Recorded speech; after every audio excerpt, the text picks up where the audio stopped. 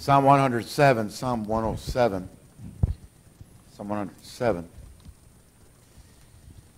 While you're turning to Psalm 107, I'm sure most of you probably know this, but who wrote the Star Spangled Banner? Who wrote it? Scott Key.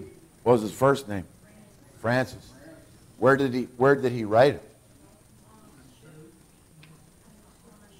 On a ship in Baltimore Harbor.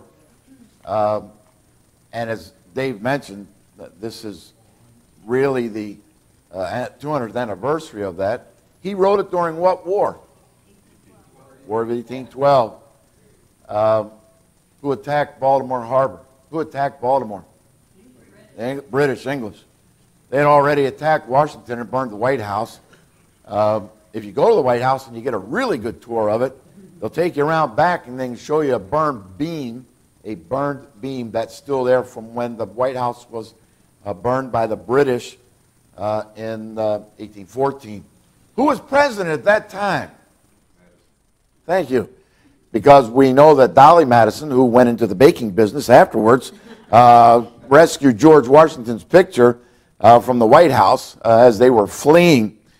And so the British, having burned Washington, came up the coast and they attacked. There was a battle at North Point in which the Maryland militia came out and fought against the British. The British, I guess we say technically won, but they withdrew. And then the British tried to attack Baltimore. Why was Francis Scott Key on that British boat? He went to arrange a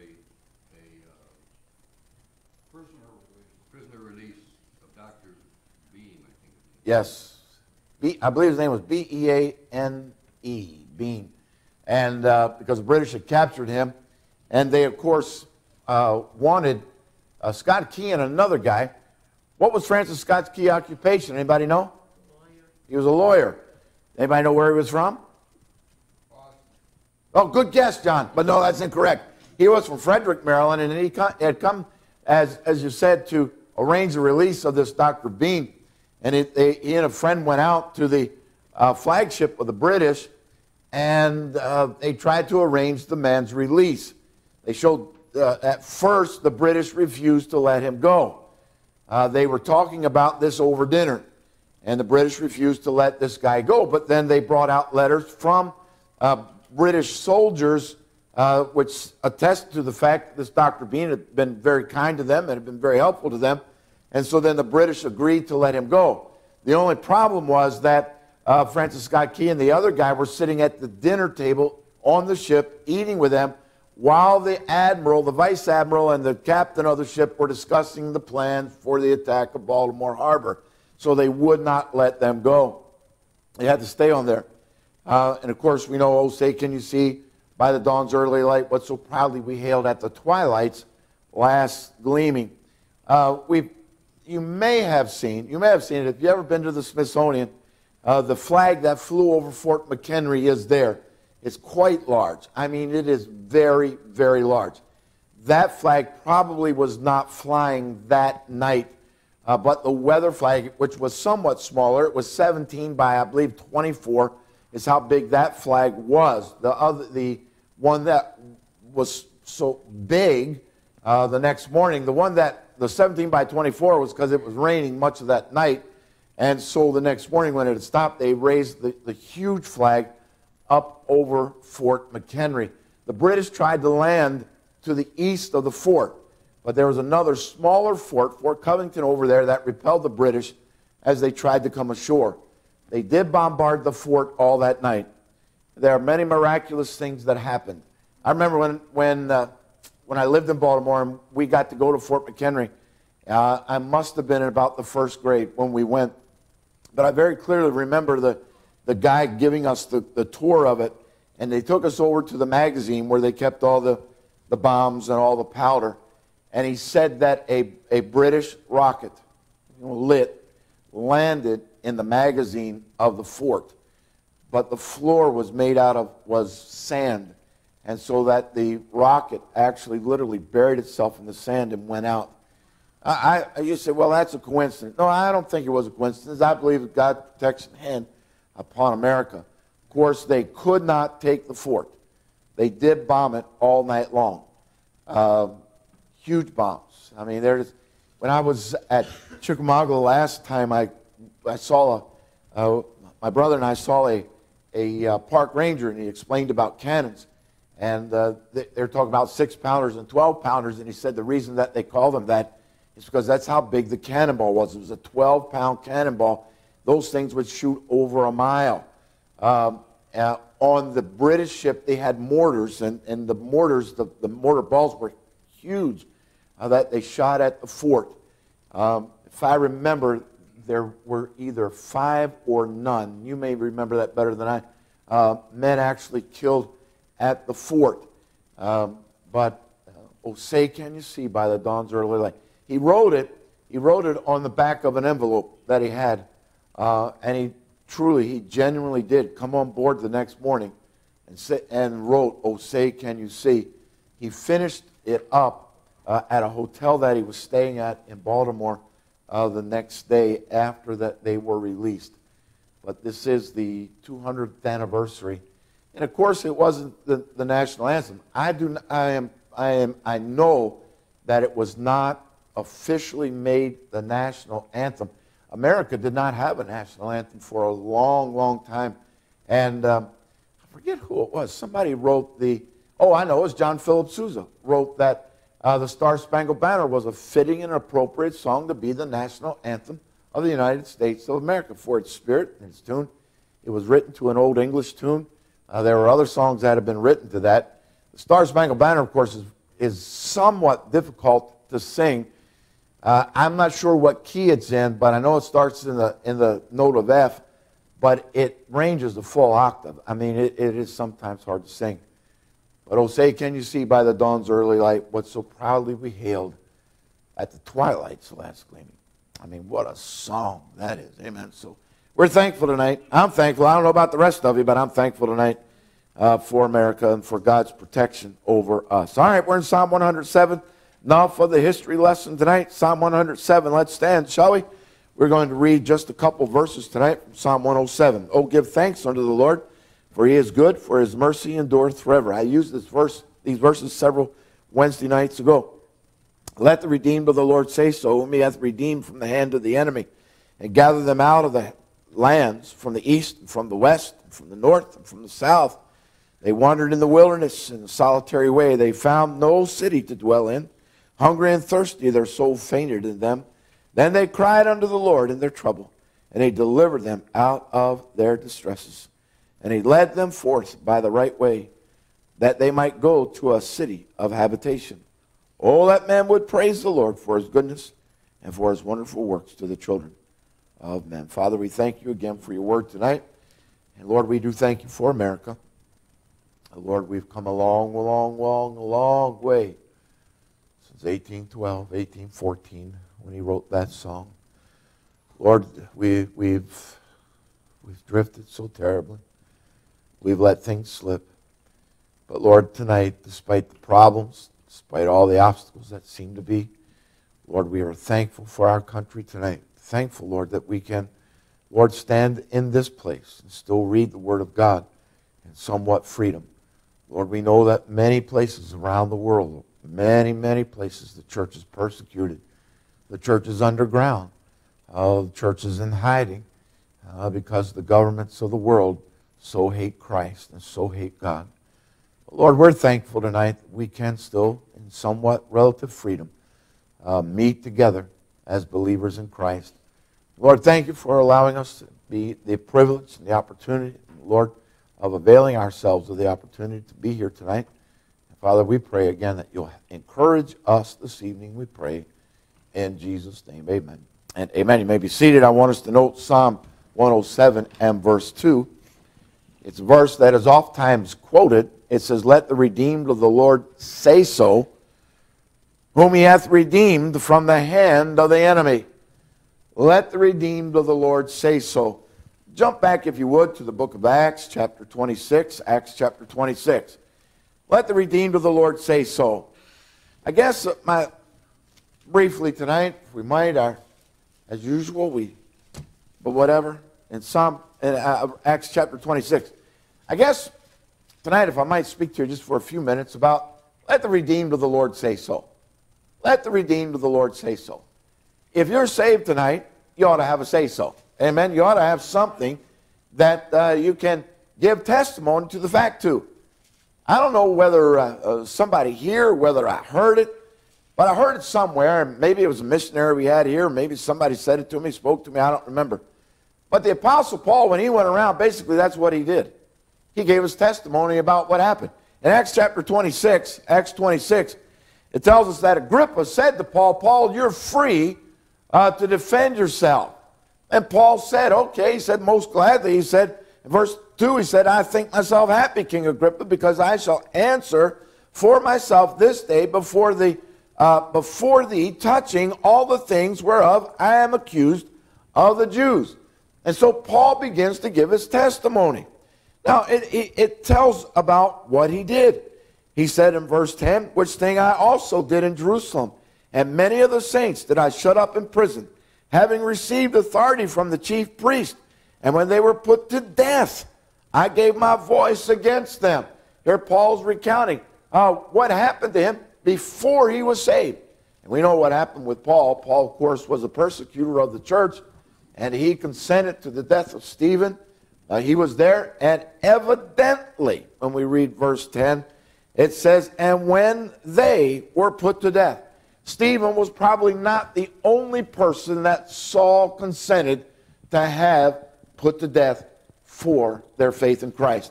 I gave my voice against them, and I punished them off in every synagogue and compelled them to blaspheme. I mean, Paul was a hater of it and being exceedingly mad against them. Paul was like a mad dog when it came to Christianity.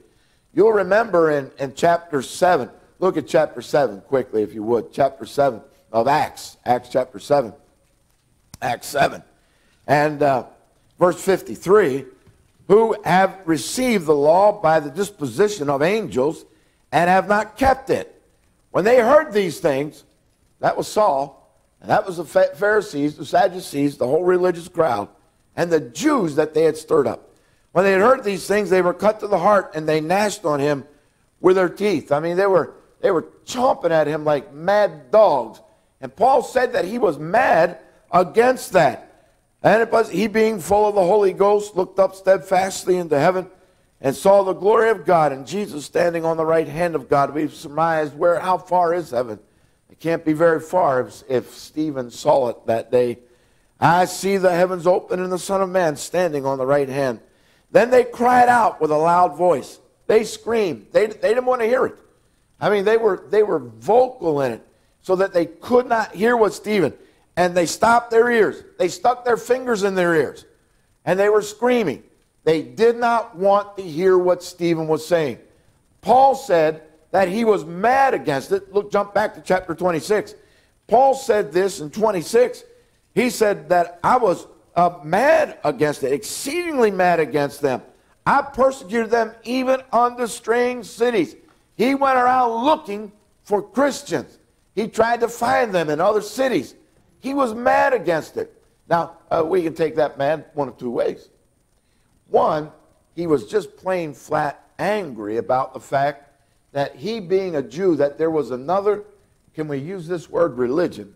There was a new religion in town that was taking over, and he was mad about that. He did not like that.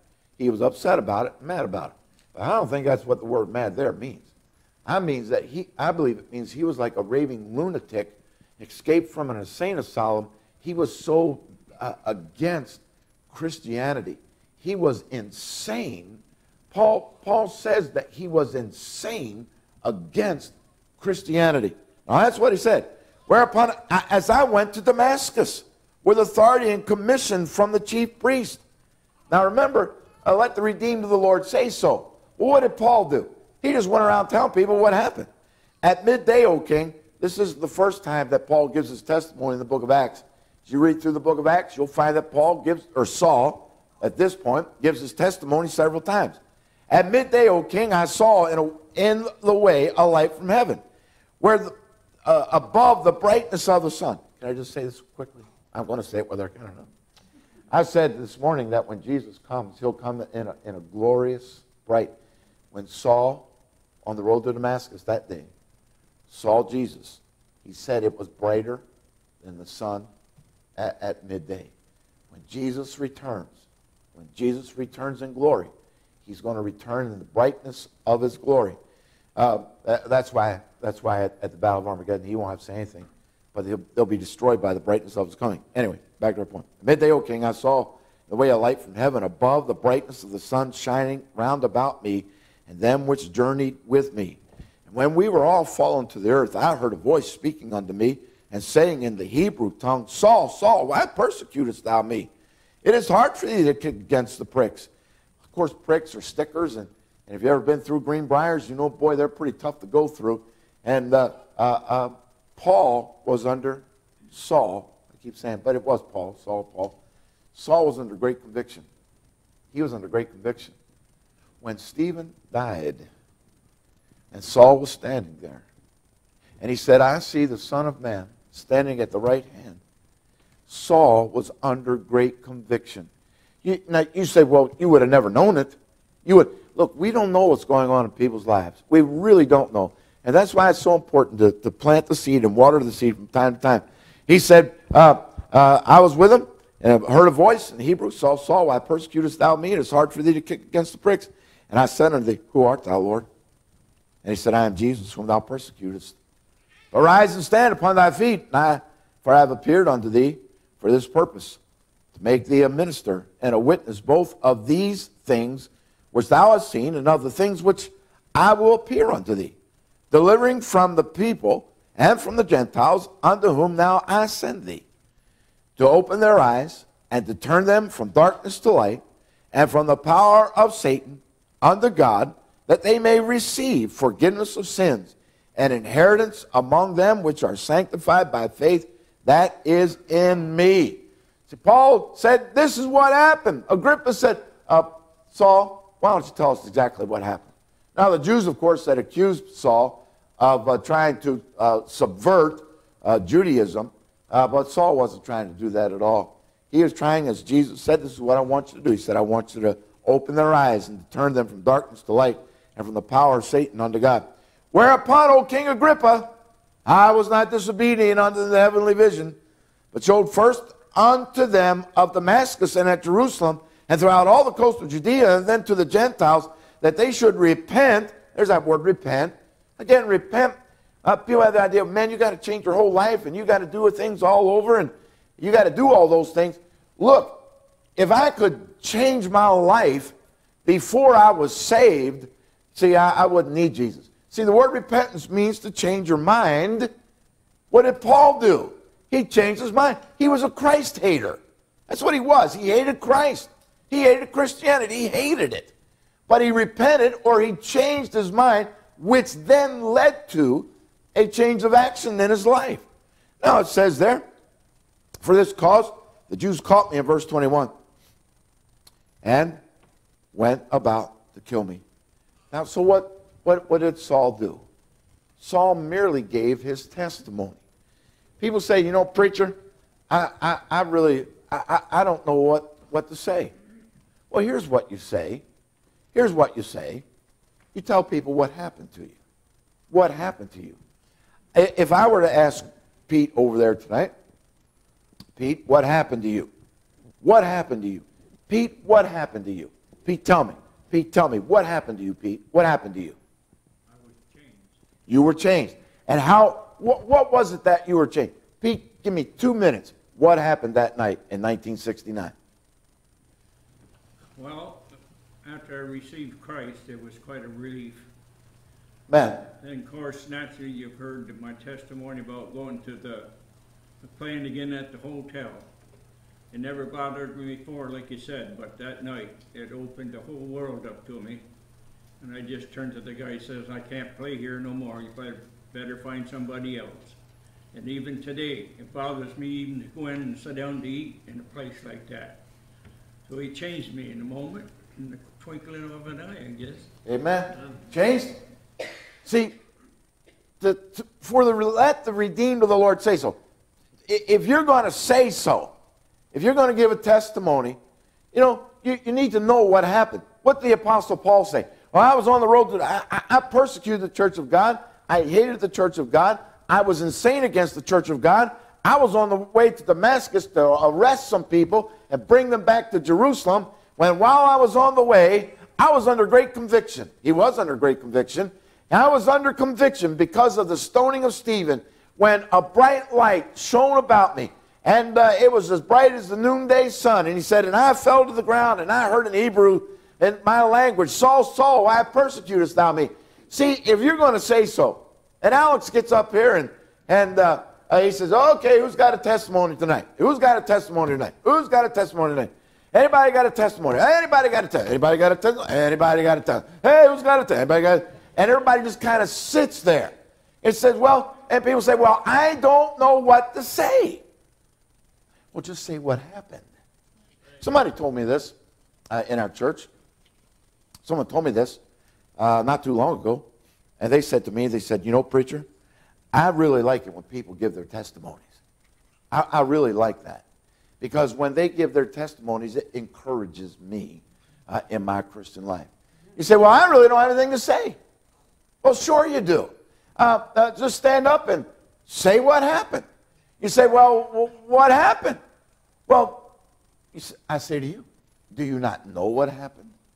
If I were to say to you tonight, oh, when did you get saved? Well, I got saved. Now, again, some people will say this. Well, I got saved on, what's today? I got saved on, is today the 14th or the 13th? Anyway, I got saved on the 14th. It's got to be the 14th. I got saved on the 14th of September. Now, not everybody knows that they got saved on the 14th of September. You know what I mean? Come on now. You say, well, I wasn't. I was saved on the 3rd of July or the 22nd of January. But somebody says, well, I really don't know the exact day that I was saved. I don't. If I were to ask you what day you were born on, if I were to say to you, what day were you born? You say, and I would say, I was born on September 10th. And you would say, well, how do you know you were born on September 10th? Well, I was there. I was born on September 10th. That's not the reason I know I was born on September 10th. I know I was there, and my mother told me I was born on September the 10th. Not everybody remembers the day. You can't remember the day sometimes. None of us can remember the day that we were born, physically born. And sometimes people say, well, I don't remember the day, preacher. I don't remember the day that I was saved. I can't tell you the day. I can tell you the day. It was a Sunday night. It was about 8:30, and it was on March the 16th. I can remember the day. I can remember where it was. I can remember what happened. Somebody else say this. I don't remember. I think Dave, did you? Dave, tell me where were you saved that, Dave? I was saved at the Ace Baptist Church up in Western New York, May 6th. Were you in church? Yes. Okay. Okay. Dave was in church when he got saved. My good friend Bob Carpenter, our good friend Bob Carpenter, who has gone to heaven now, 2 men showed up at his house one night. I've heard him give this testimony a ton of times out visiting. He said, 2 men showed up at my house, and I let them in, and I wondered, what do these guys really want? Carp and I were somewhere one night. He went to visit an old girlfriend. Now, I'm telling you, that was not probably the best plan of the thing, but we went to visit an old girlfriend, and her husband was there. Now, we're talking Carp is in his 70s, and this was when they're back in school in his teens and stuff. But we went to visit her, and Bob's talking the way Bob talks, and finally her husband said, what are you guys selling? And, I'm tempted to say, but I didn't say anything. And Carp just said, well, we're just out telling people about Jesus, what happened. And Carp said this, I remember him saying this so many times. He said, those 2 men came to my house, and they talked to me, and I thought to myself, what do those guys really want? What do they really want? But he said it was either that night or the next night or shortly thereafter that. He told me, and I heard him tell other people this, that he was laying in his bed, in his bedroom at night. And God revealed to him, after those men had talked to him, God revealed to him what a dirty, and this was his words, what a dirty, rotten, stinking mess that he really was. And he said, I told the Lord, I said, Lord, if you'll take my life and if you'll save me, he said, I'll do my best to live for you. Listen, you may not be saved in church. I was saved in church. Dave was saved in church. I know people that were saved in their car. I remember a fellow that was saved driving down the road, and God revealed to him what a mess he was. And he pulled over beside the road, and he prayed and asked the Lord to save him in his car driving down the road. I'm saying that you say, well, I don't remember the date. I don't remember the date. But man, even if you don't remember the date, you ought to remember what happened. And you ought to remember where you were. You say, well, I was, sitting on a tractor drinking a Coke. Good thing to be doing. I was sitting on a tractor drinking a Coke, and God spoke to my heart. And I realized that, and again, as I said this morning, sometimes you just got to plant the seed with somebody. And then somebody else will come along and water it. Well, somebody planted a seed with Brother Bob, and somebody else probably watered it. And then after a while, the Holy Spirit brought that conviction. And I heard Carp give his testimony many, many times to many different people. What did Paul do? All he did was go around and give his testimony about what happened in his life when he gave his defense before Agrippa, here in chapter 26. All he did was give his testimony about what happened in his life. Surely you can give a testimony about what happened in your life. You say, well, I am somewhat fearful. Well, what's the Bible say? I will not be afraid what men can do to me. Besides that, if I were to honestly ask Alex tonight, and I were to say to Alex, Alex, if Doug gets up and gives a testimony, are you going to go beat him up for doing that? I didn't think so. See, we have this great fear. We have a fear. And we have not been saved unto a spirit of fear, but of a sound mind and of power and of might. Look, we have been saved. You say, well, I'm afraid. Afraid of what? Seriously, when you think about the people, are you afraid of Mrs. Ward? I mean, come on, you're afraid of Mrs. Ward? You're afraid of Mrs. Ward. What's she going to do? Call you up and breathe heavily into the telephone and hang up on it? I mean, seriously, I'm afraid of what Mrs. Ward may say.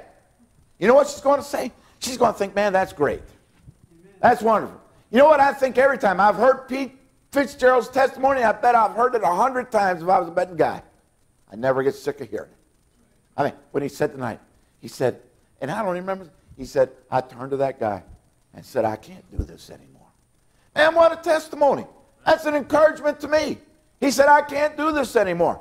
People say, well, preacher, I don't know. I really, it kind of, then this is what you need to do.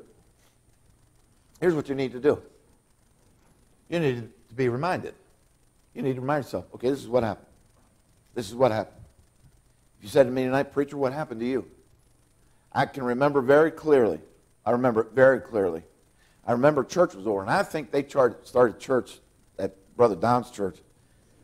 I think they started at 7:30 at night. I believe they started because when they started, they had a bunch of farmers in the church. And so they started at 7:30 so the farmers could get done so they could get to church.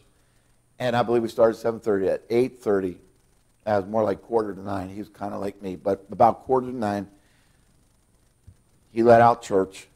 I'm standing around talking with my friends. And I walk out the side door to go out the back door. And my father was standing there at that door.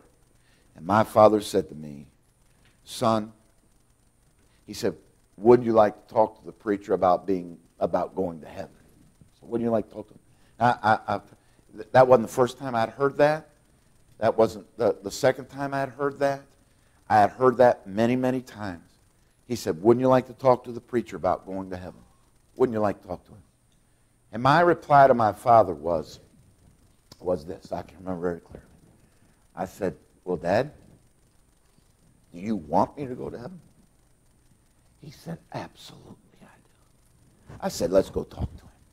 And I can remember going to the office, and I can remember him going down and show me some verses, and I can remember praying. Now, you don't have to do this. You don't have to do this. But I seriously remember, I mean, it's like yesterday, like this giant weight fell off my back. You say, well, preacher, I didn't feel anything like that. Well, that's okay. You don't have to feel. Somebody says, well, I had goosebumps when I got saved. I mean, chill bumps or whatever you want to call them. You know, you're cold. Somebody said the hair on my head, and I had hair at that time. And you know, the hair on my head stood up when I got saved. Somebody else said, man, I was really happy. Somebody else says, well, I didn't really experience anything. I mean, I prayed and I asked the Lord to save me and to come into my heart. Somebody says, well, I jumped up and down for joy. Somebody else says, well, I was in my home. I know if you ask Pete, he'll tell you. I believe, Pete, you would say that when you got saved, you knelt down by the coffee table in your living room, didn't you? Something like that? Sounds good. Okay, all right. And so somebody says, but here's the thing that you need to do. You need to sit down sometime or other, and you need to remember what it is. Now, you may not remember the day. You may not remember the day. But surely you ought to remember what happened. You ought to remember what happened. Look, if you will, quickly at 2 Timothy. 2 Timothy. 2 Timothy chapter 1.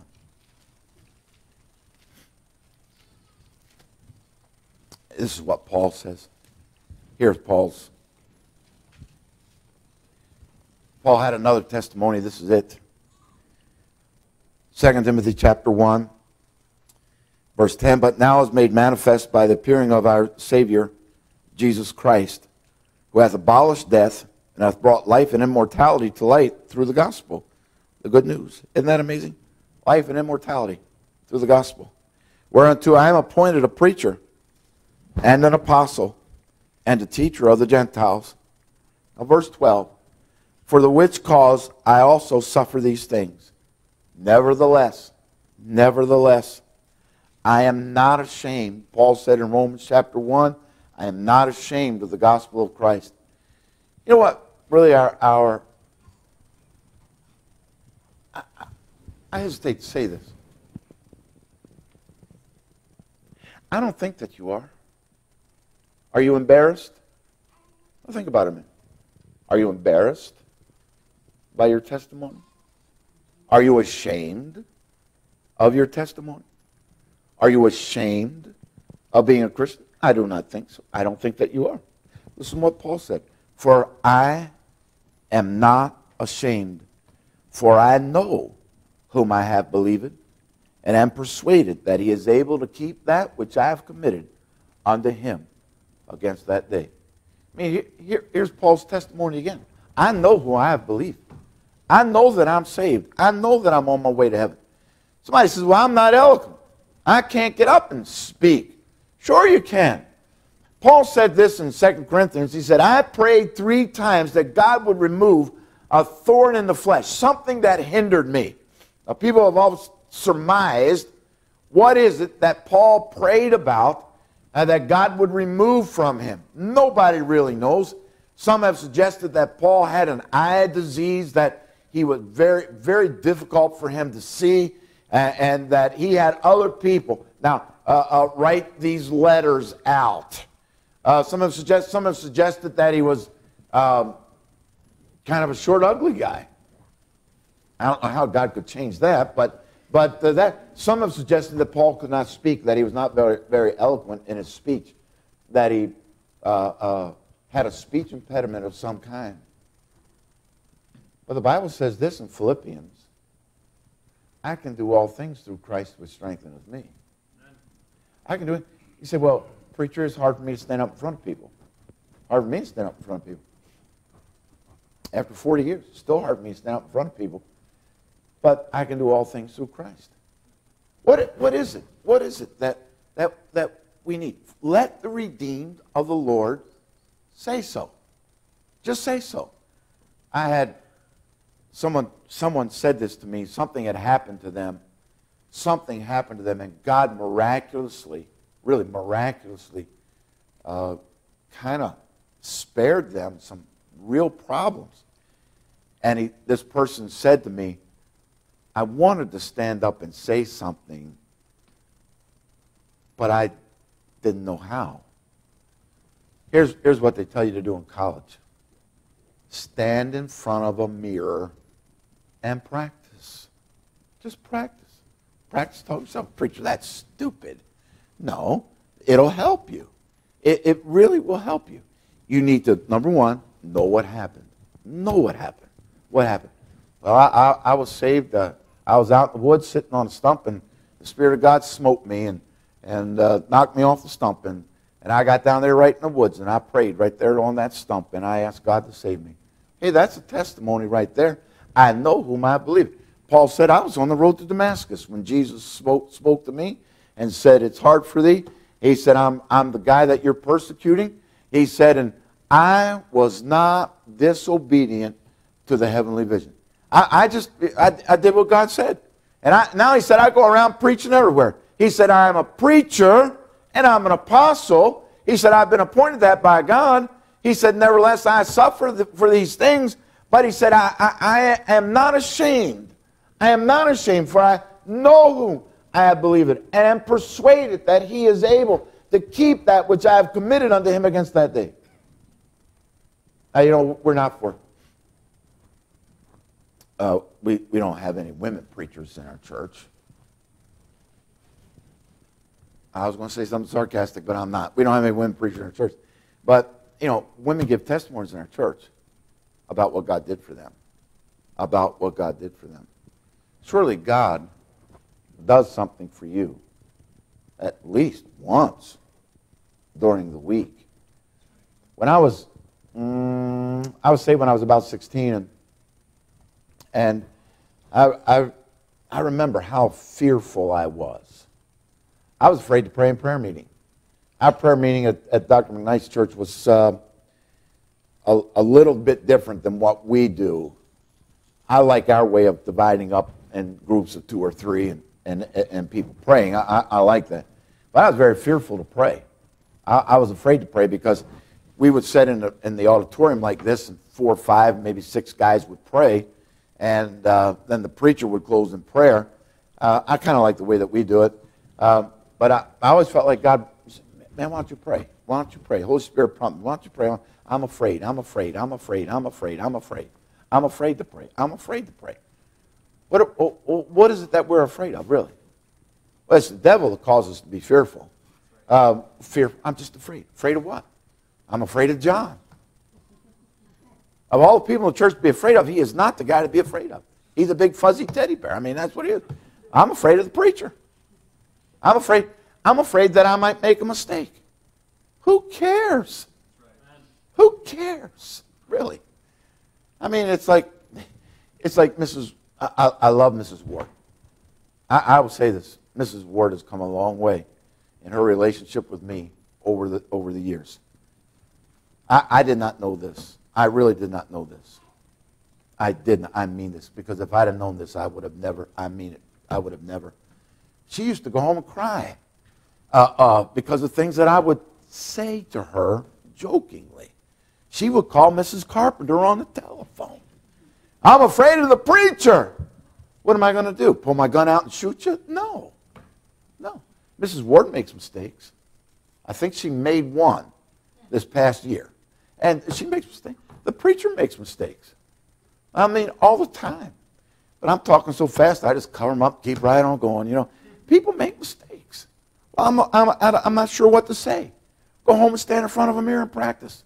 Let the redeemed of the Lord say so. What happened? Man, I got saved. When did you get saved? Well, I don't remember the day that I got saved, but I remember that I came under conviction that I was lost and that I needed to be saved. The guy, no one ever cared for me like Jesus, Charles Weigel, was about 12 years old when he got saved.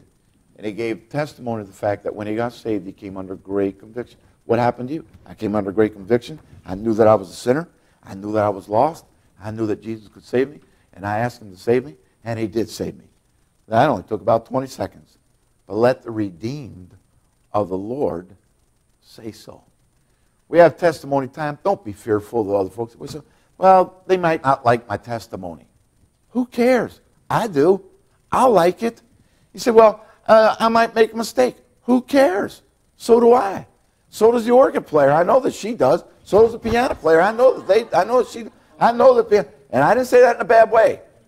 Don't kill me tonight. But anyway, you know, Mrs. Ward, I know people make mistakes. This morning, Doug's back there playing with the PA, and the thing that is so piercing, my ears are about to burst. So what?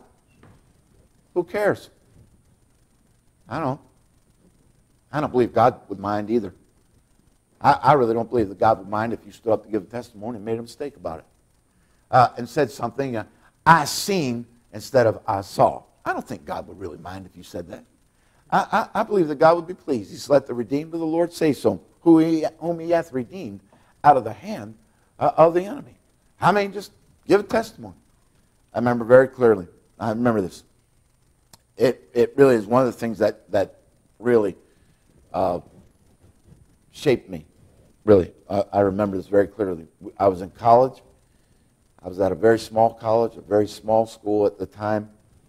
And I remember the evangelist got up and he said this, hey, let's have popcorn testimonies tonight. Popcorn testimony is simply this. You stand up, 10 seconds. I thank the Lord for saving me. Maybe you give a life verse.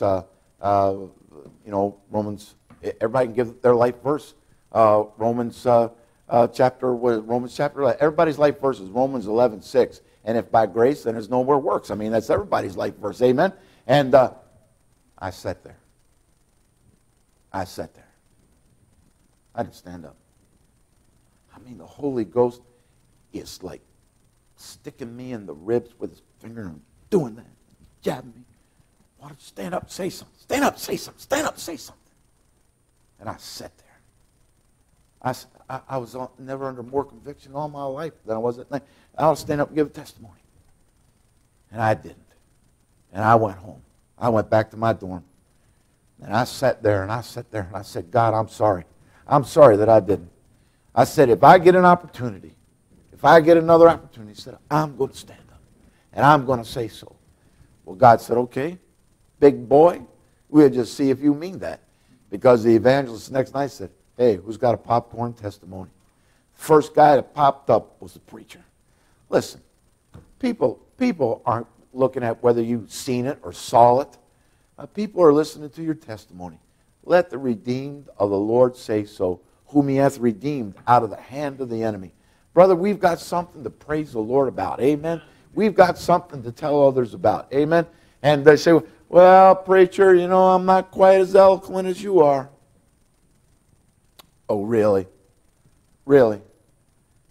Come on. You can do it. I know you can do it. I know you can do it. Let the redeemed of the Lord say so. What do I got to do? Remember what happened. Just remember what happened. And just give your testimony about that. I was saved. I know Pete's testimony. I've heard so many times. Him and Francis sat over in the street corner in Port Lyden till 10 o'clock at night. And he said to Francis, I love Francis, and I miss that guy.